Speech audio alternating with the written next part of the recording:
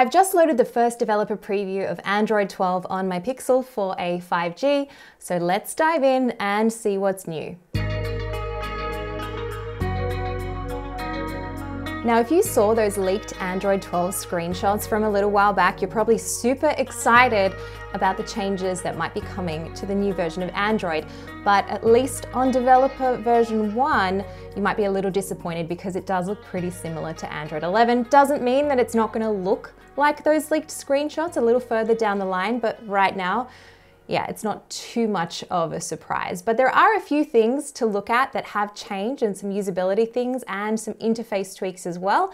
So let's get into it. But the first thing obviously is this is a developer version, so things are subject to change. If you are going to install this on your own device, you do so at your own risk.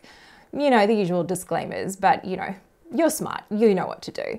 So let's first up go into the notifications shade. So let's pull it down and you'll see that the notifications themselves are just a little bit bigger overall. There's a bit more white space and people's icons and stuff like that are just a little bit bigger. Now, the other thing that is new about the notification shade is you can now toggle on a specific setting in the menus to change that snooze icon on the right-hand side. So you can actually toggle it on and off for say 1 hour, 15 minutes, 30 minutes, or 2 hours. Now, that little icon is new. You always were able to snooze notifications in the shade, but it was a little harder to get to. So it's kind of nice that there's just this now big alarm clock or snooze button that you can press to change that. Now you'll see that things are pretty similar to Android 11 so far. We don't have those 4 icons at the top on the notification shade like we were expecting. There are still 6. But let's dive into the actual settings menu because a couple things have changed. Now the search bar at the top is just a little bit bigger than on Android 11. So too is your Google name or profile image in the top right-hand corner.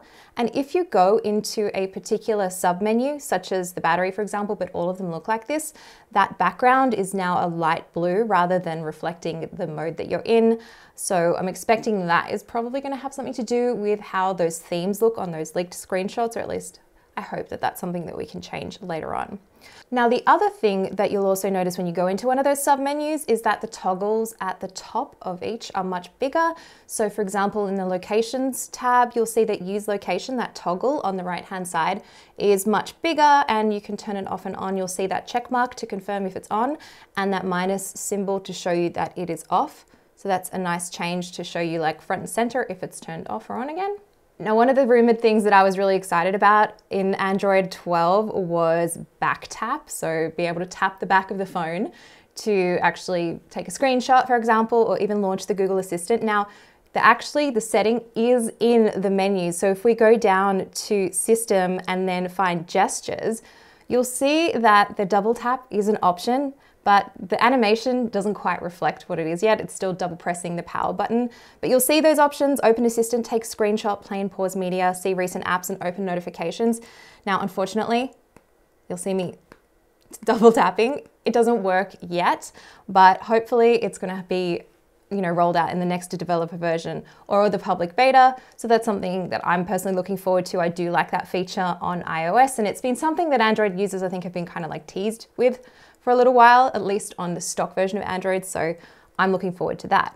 Something else, don't know if you care, but if you take a screenshot, you'll now be able to add an emoji like so. Oh, sad face, but as a sticker. Do you care? I mean, it's a thing.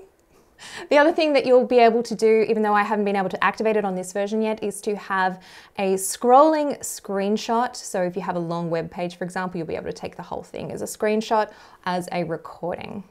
The other thing that's new is obviously Nearby Share was released, a little while ago, which is useful for sharing things like files between other Android devices, but now you'll be able to nearby share your Wi-Fi password. So you could use a QR code before and scan it with the camera, but now you just tap that Nearby Share and you'll be able to find other devices and you can share your password pretty simply.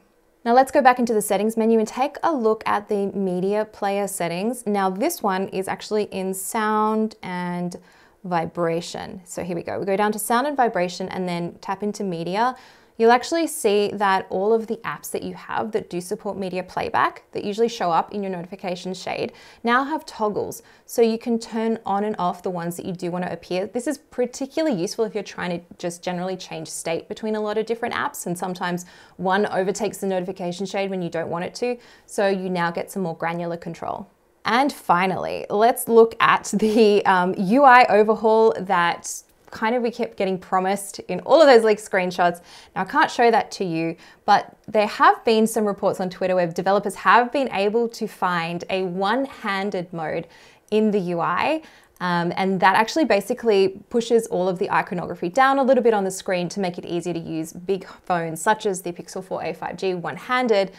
It's a little similar to Samsung's One UI, so if you're a fan of that, you'll probably be a fan of this particular implementation. Again, I can't show it to you because I haven't found out how to toggle it on, but stay tuned because there are plenty more tweaks, hidden features in Android 12 to dive into, but this has just been a quick preview of what to expect. Some of the other stuff behind the scenes and under the hood to expect are things like spatial audio support, as well as HEVC support, even for apps that don't natively support it. And there's of course lots of different privacy and security tweaks under the hood. So with all that said, make sure to stay tuned to CNET. We'll have lots more articles and deep dives into extra new features of Android 12.